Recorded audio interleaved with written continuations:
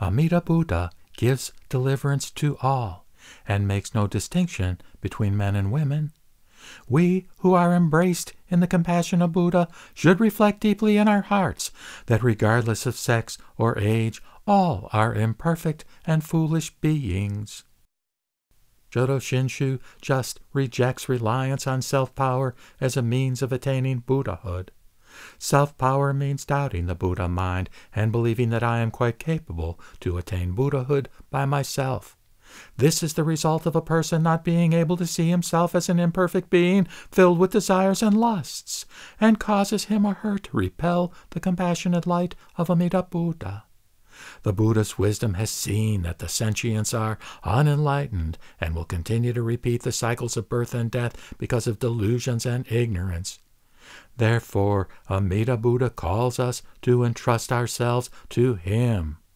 Once we are able to deeply hear this call of Amida Buddha, the darkness of self-power reliance will be shattered, and the gift of pure faith of other power will make us reflect and say, I am deeply thankful to know that the Buddha's compassion embraces me, shamefully imperfect though I am.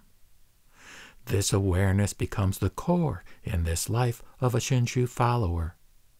Just living as best as possible and with gratitude within the embrace of the compassionate Amida Buddha is the life for us which ties us to the Pure Land.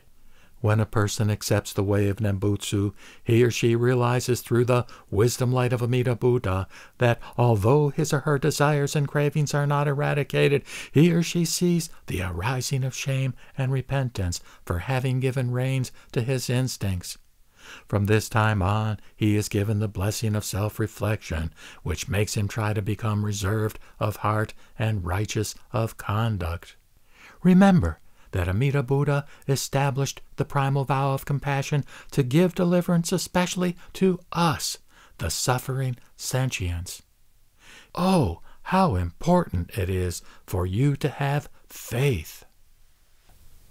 All of us imperfect and weak beings should reflect that our lives are made possible by the blessings of others, and that therefore we should discard our egotistical attitude. And with gratitude toward others for the many favors, we should be mutually considerate and trusting of each other. Furthermore, we should give thought to what we can do to bring happiness to others, and earnestly endeavor in its accomplishment.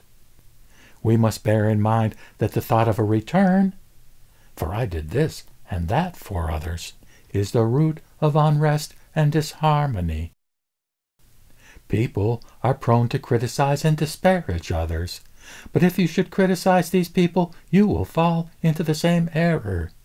It will be much more constructive if we utilize the criticisms and disparaging remarks as an incentive for self-reflection, and together with all those involved, consider ways and means to live in such a way that does not invoke disparagement. The teaching of Jodo Shinshu shows us the way to deliverance, and worship is given just to Amida Buddha alone. Shinran Shonin said, After my death, throw the corpse into the river Kamo as food for the fish. Just so, because our birth in the Pure Land and attainment of Buddhahood are established through faith which is the beneficence of Tathagata, whether or not a funeral is held is of no consideration.